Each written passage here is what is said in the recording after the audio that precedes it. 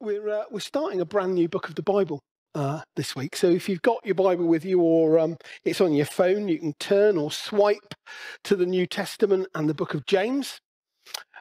Now, we'd normally have a fancy slide, wouldn't we, with the title of the series. It will be here next week, I promise. But our title for the series is James, Authentic Christian Living. Authentic Christian Living. James is the younger brother of Jesus. That must have been tough, mustn't it, growing up? Because life would have been fairly normal. And can you imagine being Jesus' younger brother? You'd always be wrong, wouldn't you? Can you imagine, Mary's in the kitchen cooking, I don't know what they'd eat. Probably nice things that I like, sort of that Mediterranean food. And she'd hear the boys scrapping, because they'd scrap. And she'd just say, James, you're in the wrong. I'm busy. Spank yourself. It was tough. So this morning we're going to look at, well, the passage is the first 18 verses of chapter 1, but we're going to look at some specific verses. And the title is The Joy-Filled Life. And boy, is this appropriate for what is going on at the moment, what we were praying about at the beginning of the service, because it's looking at the joy-filled life in the midst of all the trials and tough times that come along. So, it talks about trials, pains, problems, perils, and there are 3 points that come out of the sermon. If you're going to survive, you have to find God through the trials. If you're going to survive, you have to find joy through the trials. And you have to find wisdom in the midst of the trials. So I could sit down now if you wanted, because you've heard the sermon, but we'll expand slightly. Shall we jump right in? I'm giving Mike on the PA desk a deliberately hard time today, because he's got to follow what I'm saying and flick the right verse up at the right time. So if he gets it wrong, be gracious. He won't. He's very good. So it starts, James, a servant of God and of the Lord Jesus Christ.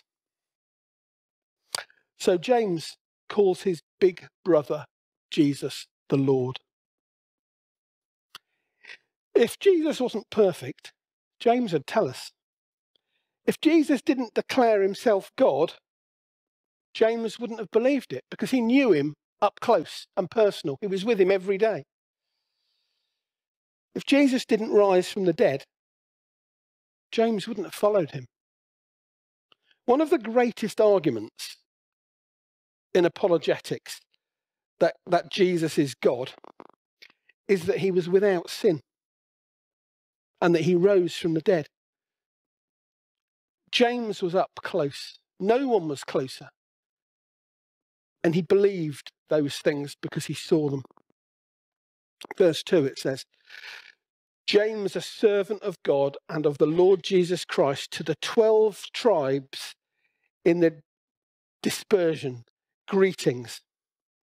This is about who is sending the letter and who they're sending it to.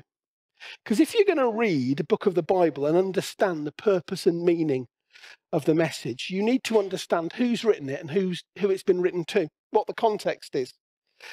He writes, probably largely to Jewish Christians at this time, who've been dispersed, scattered. They've moved. Jesus is the fulfillment of Old Testament Jewish prophecy. And what's happened here, in a really distilled nutshell, is that the government was bad. And they made it hard for believers to live good lives. So the people scattered. It says in Mark that they came and they saw. And they said, is this not the carpenter, the son of Mary, the brother of James? And then it mentions that Jesus had a few other brothers, Joseph, Judas, Simon, and he had some sisters as well. Jesus came from a large family with lots of brothers and sisters. He was the biological child of Mary and the adopted child of Joseph. And as Jesus was going through his trials, you'd hope that his family would be really supportive, in the same way that I would hope that in the trials you're all going through, or go through, that your family would be supportive of you. But that wasn't always the case. It says in Luke that his family came when he declared that he was God, and he said, please, and they said, please, go and get Jesus. We need to take him home. Were they thinking he'd lost his mind? Sometimes the people who are the closest to us don't have the best perspective on us. Sometimes the people who grew up with us don't understand us and who we've ultimately become. Jesus' family loved him. But when he was saying he was God, they wanted to take him home. Perhaps they were a bit embarrassed. I don't know. It says in John chapter 7, verse 5, that even his brothers didn't believe in him. Jesus was going through his trials just as we do. And his family at the time wasn't necessarily the most helpful. If your family is not helpful this morning, congratulations, it's biblical. But the good news is that although James's relationship with Jesus might have started poorly, it ended well. And that would be my prayer for you this morning. You may have heard about Jesus this morning, but you may not yet have fully received him as your Lord and Saviour and King. But that's why you're here. This is part of your journey, coming to understand Jesus and to trust in him and to trust in what he does for you in the way that his own brother James had to. Everything changes in James's life when Jesus is risen from the dead. He's there on the cross, and James is watching his brother die. He goes to the funeral, he sheds tears, he grieves, and then 3 days later, Jesus returns. James was there. And it says in 1 Corinthians 15 that Jesus appeared to James. I hope the first thing that James said was sorry for not believing that Jesus was God or that he would rise from the dead. But as soon as he rose from the dead, James knew that his brother was God. Only God forgives sin and defeats death. In Acts chapter 1, one of the first Christian get-togethers after the resurrection of Jesus, it included Mary, his mum. And it says Jesus's brother was there, James. By Galatians chapter 1 and 2, he'd become a leader in the early church. And Paul says this: when I was commissioned by God, I needed to meet with the senior leaders. So I met with Peter, the leader of the disciples, John, Jesus' best friend, and James, his brother. The point is that he started by disbelieving Jesus. He loved him, but he disbelieved him. And he ended up believing in him when he says, James, a servant of Jesus. I guess a lot of us would have chucked a few more words in at that point. We might have said, you might have heard of my brother, Jesus. But there was no name dropping. Instead, he just says, James, a servant. What he's come to conclude is that Jesus came to earth to serve us. And therefore, serving others on behalf of Jesus is a noble, high calling. And then there's the good news. Jesus says in Mark chapter 3, verse 35, anyone who does the will of God is my brother, my sister, my mother. The point is this: if you belong to God, you've been adopted into the family of God. Jesus Christ is your brother. James is your brother. We're part of God's family, and God is part of our family. And that's what he's saying over our life in human history. the trials, the troubles, the tribulations that we face, over them is the Lord Jesus Christ. So the first thing that he's telling us in this passage is that you need to find God over your trouble, over your trial. And the next big thing is a lot harder. We need to find joy in our trial. In verses 2 and 3, it says, count it all, what is it? Count it all joy. We live in a world that lacks joy.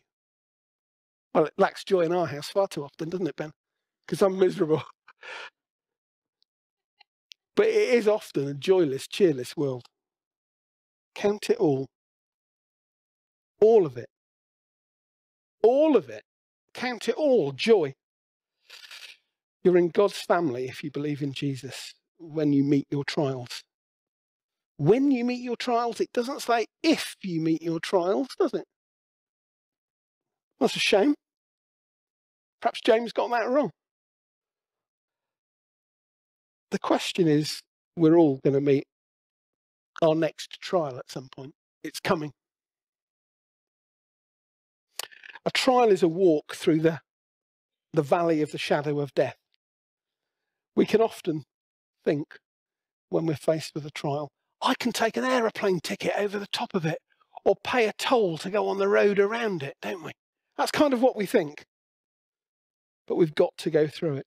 Count it all a joy when you face trials of many kinds. He goes on, for you know, it's a promise, there's certainty, it's a guarantee that the testing of your faith produces steadfastness. What he's talking about here is having joy in the midst of going through a trial. It's a confusing word because sometimes our trials are confusing.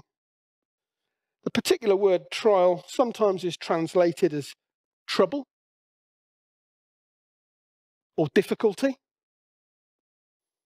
That's how we experience our trial, isn't it? It can be troubling, it can be difficult. It causes anxiety, worry. It's confusing because I've never been here before. I've never gone through this before. I've never felt like this before. I've never faced this before. I've never dealt with it before. It's new to me. So we can be confused and scared. It can hurt. It can be worrying. You can feel like you're in danger. Some English translations of the word also translate this word as temptation, which is interesting. But I read a commentary that helpfully said it's two sides of the same coin. Something happens and you decide if it's a trial or a temptation based on how you respond to the situation you're going through.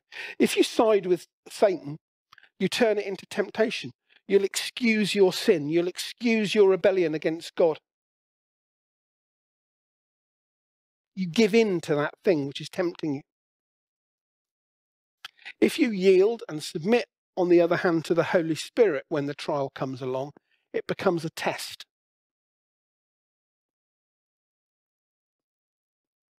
And some translations use that word test. A test is something that you have to graduate from. If you pass the test, you move on to the next level of maturity. The good news is that if you fail the test, God lets you do a retake. With James, throughout Jesus' early life, he failed his test. But God was gracious and James kept retaking the test and he passed. God was gracious to him and he's gracious to us. A failed test in the past doesn't mean that God is done with you, just the opposite.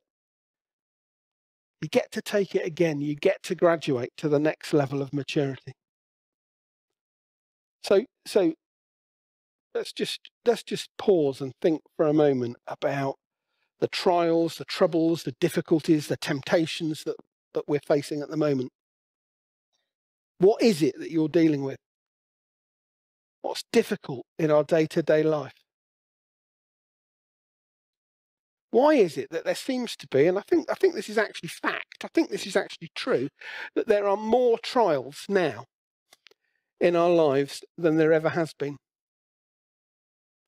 When James wrote this, life would have been a bit simpler, a bit more straightforward. The world wasn't as interconnected. You lived in a village. That village was pretty much the extent of your world.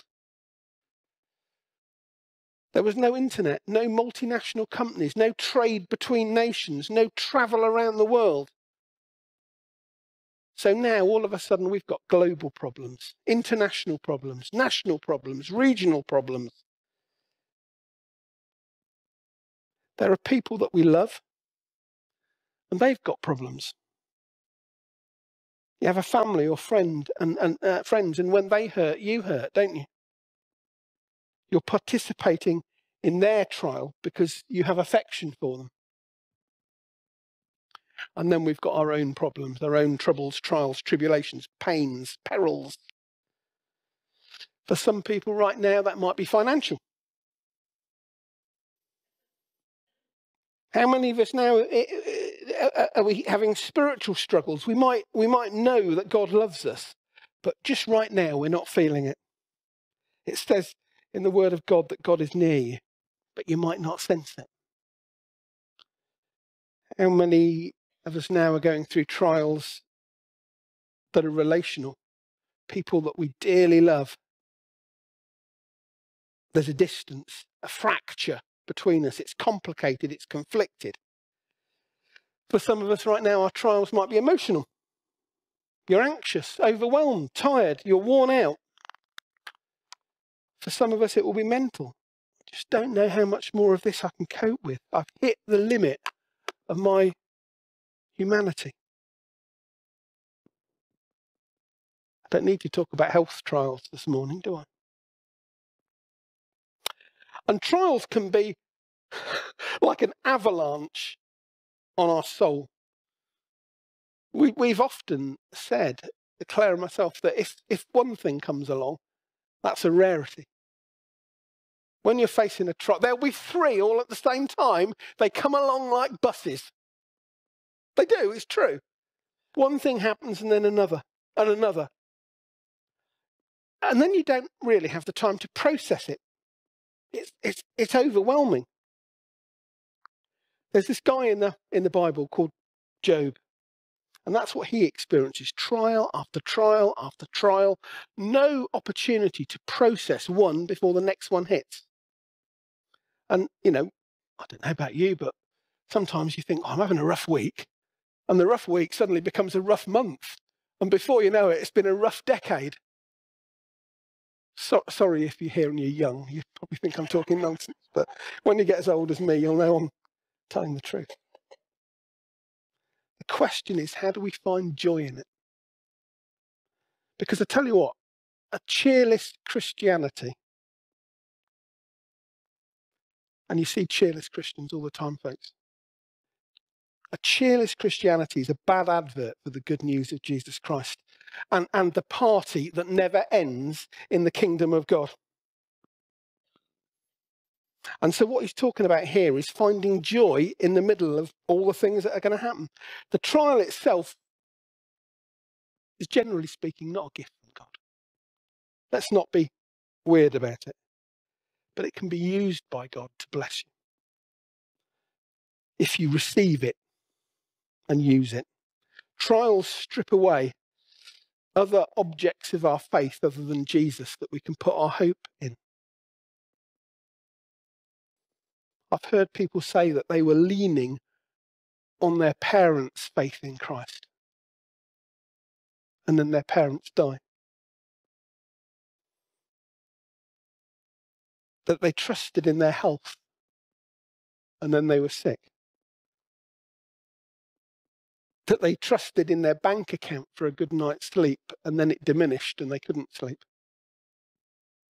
When trials come, people and things that we have put our faith in are shaken and they're removed.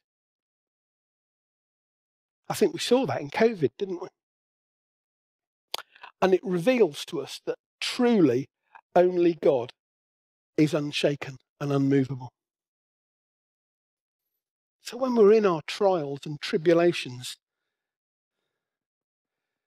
don't try and buy a plane ticket out of them or detour around them or avoid them.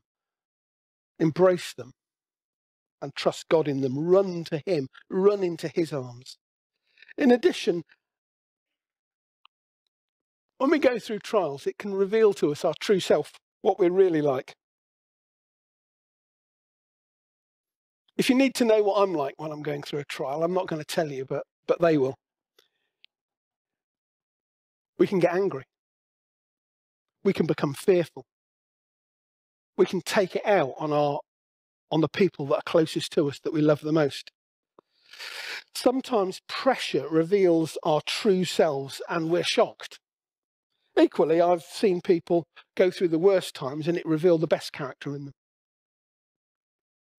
In addition, trials reveal not just who you are, but who those are around you. A few years ago, I went through a tough time, a searching trial. And some people particularly in the context of work, some people I work with who I thought were my closest friends, we'd been through loads together. Where have they gone? They just vanished. Not all of them, but a significant number of them. And yet other people who you barely knew were like a rock. So there are people, when hardship comes, it's like, yeah, good luck. They're gone. And then there's other people you hardly know who walk with you and carry your burden through life. In addition, what trials do is they remind us that something's gone terribly wrong with our world. And that ultimately our world has a God-sized problem.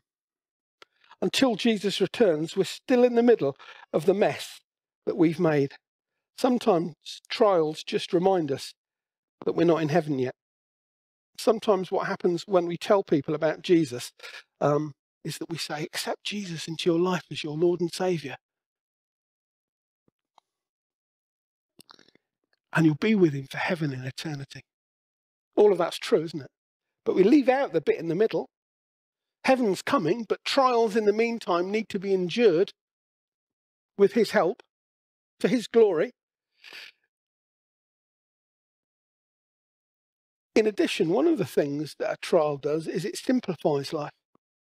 And it reveals to us what really matters. In my thinking, that's kind of happened this week with Mike's situation. It reveals to you what really matters.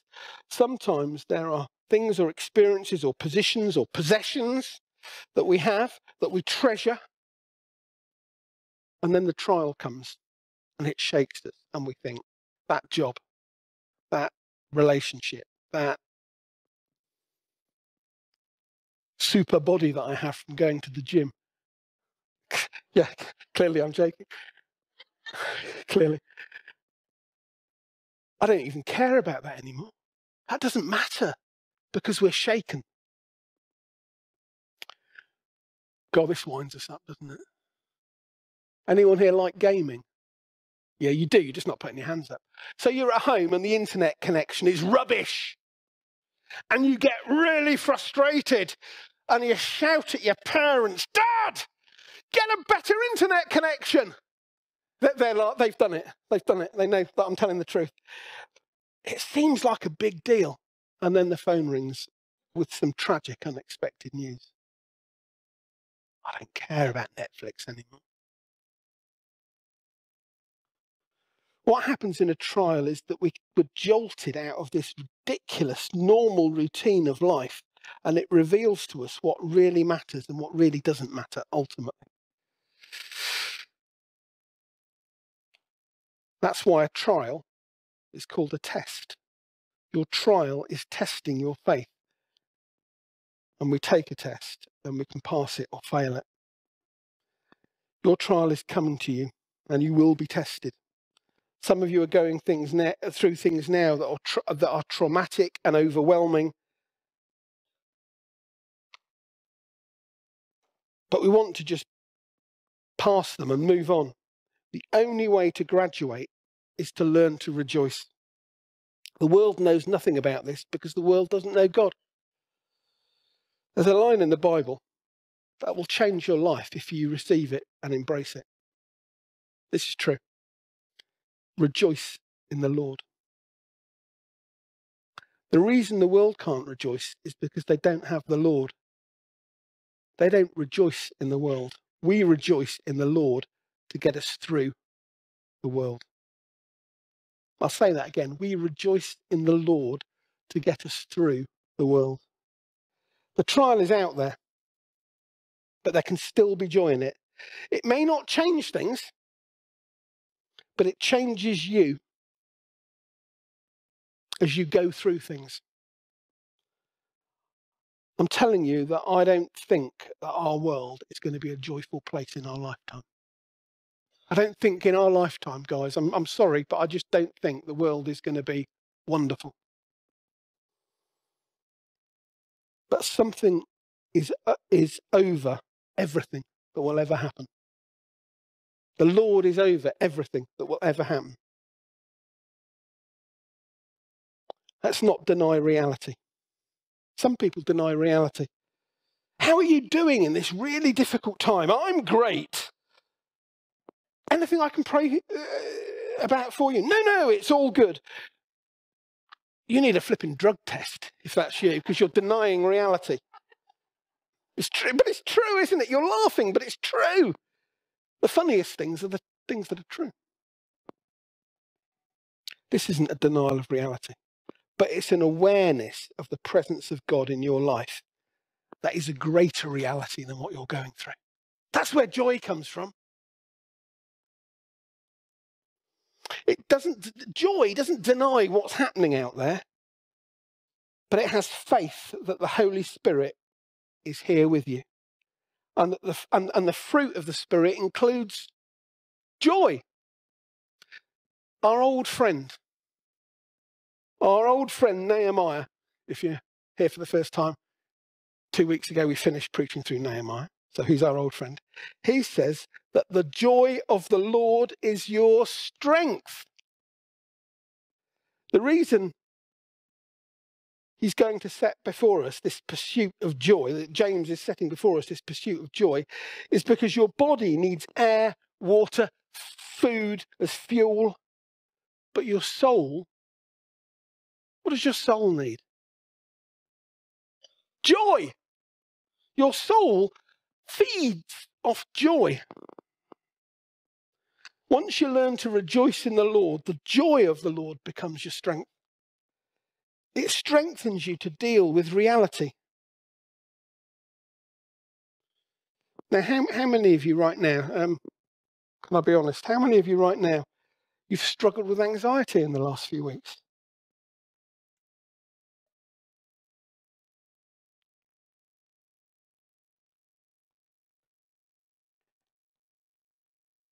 Some days might have been really, really hard for you.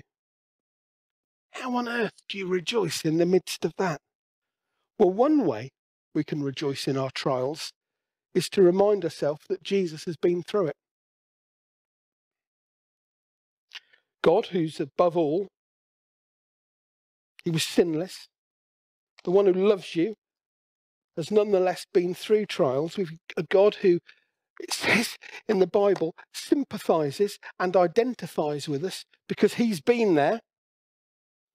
So when we talk to him and we invite him in, he understands what it is that we're going through, how we feel, because he's been there.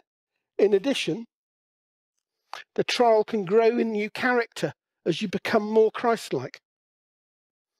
The Bible has this crazy line in Hebrews. It says that Jesus was made perfect through his suffering.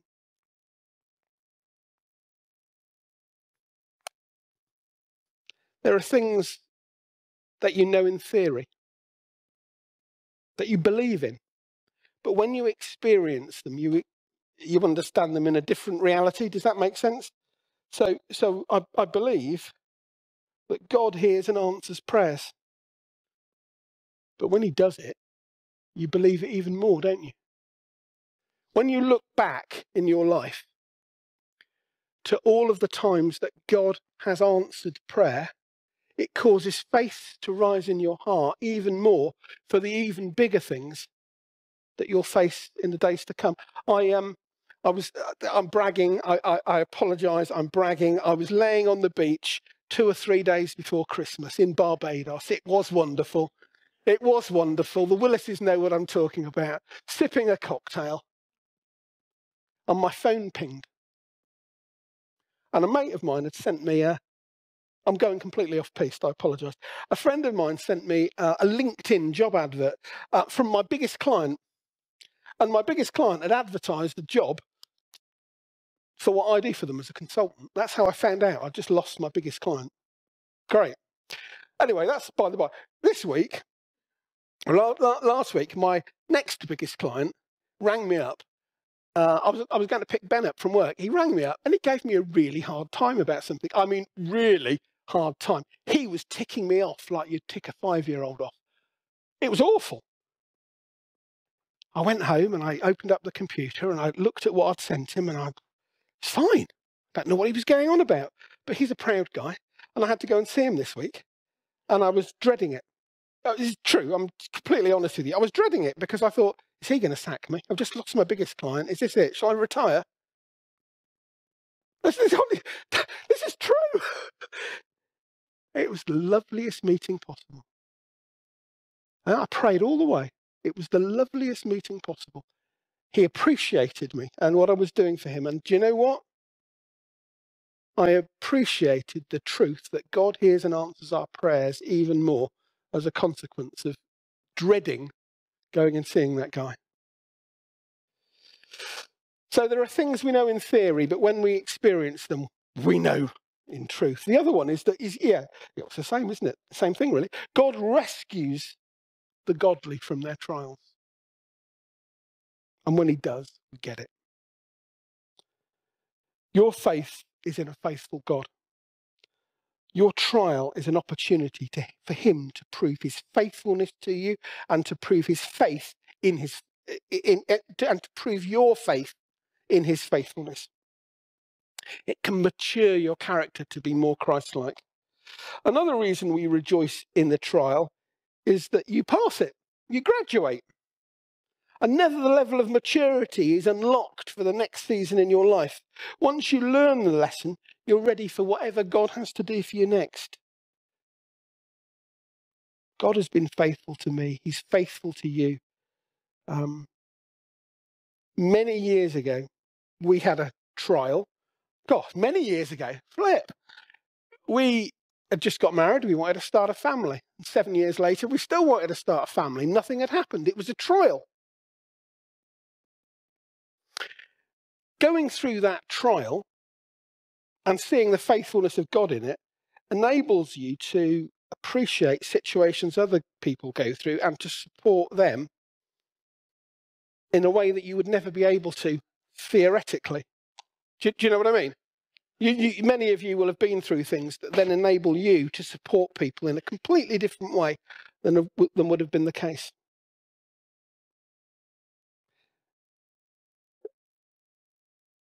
Oh, I've lost my place. Don't worry, I'll find it again. Sometimes our joy is in other people's joy, isn't it? If you can't rejoice in what you're going through today, you can rejoice in other people's joy. And here's some more good news to encourage you that should give you joy. Whatever you're enduring, whatever you're suffering, you're storing up treasure in heaven. God's got this great inheritance plan, this fantastic retirement plan. I keep talking about retirement, it's my age. He's storing it up in heaven for you. I'm sorry. I am genuinely sorry. My heart breaks for what people are going through now, but I'm telling you that there is an eternal inheritance and reward for your faithfulness through hardship and trial and suffering and difficulty that is waiting for you. On our to-do list every day, I am rubbish at this. I'm so bad at it. But on our to-do list every day should be a top priority in finding joy. That's my challenge to you. Go for a walk. Just think about and shout out to God your praise for all of the things that he's done for you, because joy will rise in your heart. You could spend a couple of hours every day doing nothing but thanking God for the specific things in your life that he's blessed you with. It might not change your life, but it will change you and your soul, and you will find that you can endure the trials you go through in finding joy. While I'm just turning the page, just dwell for a minute on the things in your life that you can dwell on that fill you with joy because of God's faithfulness. I'll take a bit of time turning the page. Your joy, you need joy in your trial, but lastly, third point, we're getting there. You need wisdom to get you through the trial. Verses 4 and 5. Let steadfastness have its full effect, that you may be perfect and complete, lacking in nothing. If any of you lacks wisdom, let him ask God, who gives generously to all without reproach. Have you ever not known what to do in a situation? Or perhaps I should say, have you ever had a day go past where you haven't known what to do? I just don't know what to do. Some of you are in the midst of that right now, but God is over it, and he will give you joy and he'll give you wisdom through it. As things get darker,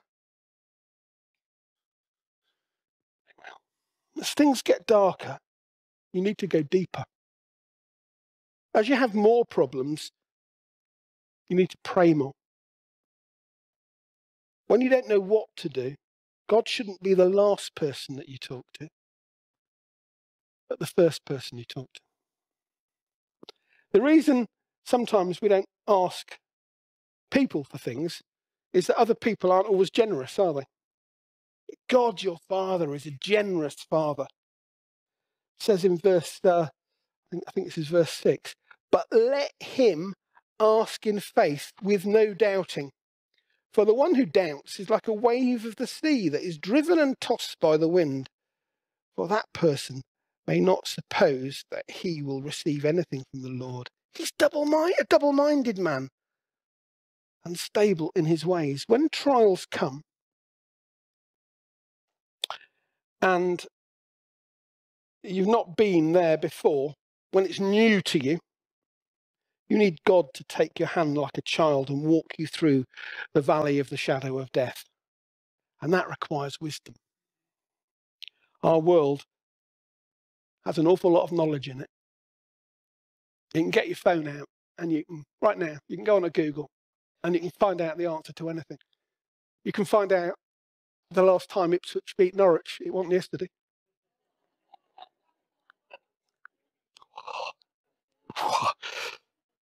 I promised that I wouldn't do that.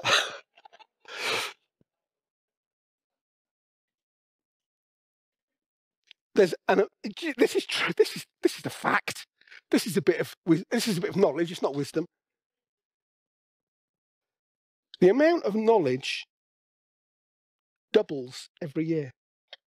There's twice as much information available today than there was a year ago, evidently. There's an abundance of knowledge, but there's a scarcity of wisdom. Knowledge fills libraries, fills the internet ether.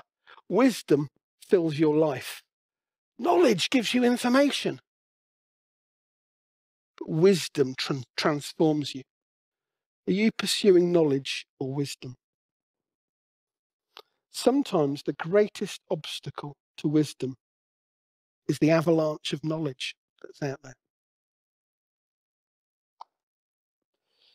There are evidently, I love this. This amused me. There are two emotions that drive the internet and cause you to be addicted to your phone: anger and fear. No one will ever turn to their phone as a source of joy. I wrote that last night. This morning I have to admit, I watched the highlights of the football on my phone, and that did bring me joy. Sorry, Phil. But it's true, isn't it? Ultimately, your phone exists to help you be fearful and anxious. So we rejoice in the Lord. We have to find the Lord over our trials. We find joy. Our trials and wisdom. We find joy so that in our trials, we endure them with wisdom. When you wake first thing in the morning, if you open the Word of God and you start in prayer, you're starting the day wisely. I want you to be hopeful. I want you to be joyful. I want you to be in the Spirit. Far better to look at the Word of God and to pray than turn to your phone and look at X. You need to be in the truth. God will use the truth to transform your life, to transform your mindset. It may not change what happens out there, but God will use his word to change who you are. With wisdom, you don't run away from your pain. You run to the Lord in your pain. Where are you going? I don't know. I haven't got a clue. I just know that I'm running away from what hurts. That is often our reaction. No. You need to go to the one who heals those hurts. We've got to find the Lord over it, the joy in it, and the wisdom through it. Wisdom comes from the Holy Spirit. All wisdom comes from the Holy Spirit. He's the Spirit of wisdom. The means that he's chosen to give you and I wisdom, first of all, are through his word. That's why we read the Bible. Secondly, through prayer. He says, ask God. You're going to need to ask God some things and then listen to what he says to you. God's a great Father. He gives generously to all without finding fault. And all you've got to do is just ask for help, talk to him and listen to him. And lastly, God gives wisdom through wise counsel. There are people that we know in our lives who know the scriptures. They pray. They have the Holy Spirit dwelling within them. We can go to them for wise counsel. And there are people who we have in our lives who we're probably better avoiding. And we know that because they don't give wise counsel. They stoke our anxieties. Look in your life for the people that give you wisdom and navigate the trial set before you with them. I was given this passage to preach on, probably 6 weeks ago, whenever the rota came out. And I started writing it on Tuesday, before I knew what had happened to Mike. And it just has occurred to me how God orchestrates stuff, because this is about, in the trials, running to God, which is kind of what we're all feeling at the moment. How is it that God orchestrates stuff like that? Our God has made this world. He lived without sin. He suffered because he loved us so much that he chose to go through it with us, to identify with us, to die for us, to rise to life for us, to go to heaven and prepare a place for us, to send the Spirit to comfort us and to lead us and to guide us and empower us, to give us hope, to lift our burdens from us, to guarantee our eternity.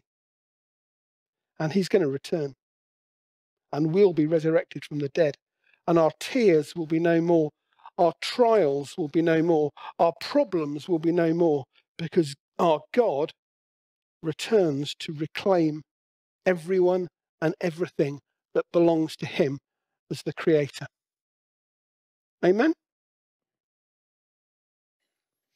The band are going to come back and lead us in worship. But I'm not actually going to pray. I'll tell you what I'm going to do. I was going to pray, but I've been prompted by the Holy Spirit not to. Just as the band are working out what they're doing, just contemplate things in your life to give joy to God for this morning? Just now, in these last moments, just contemplate what it is in your life that you want to give thanks to God for, that you want to be filled with joy for because of what he's done for you. Amen.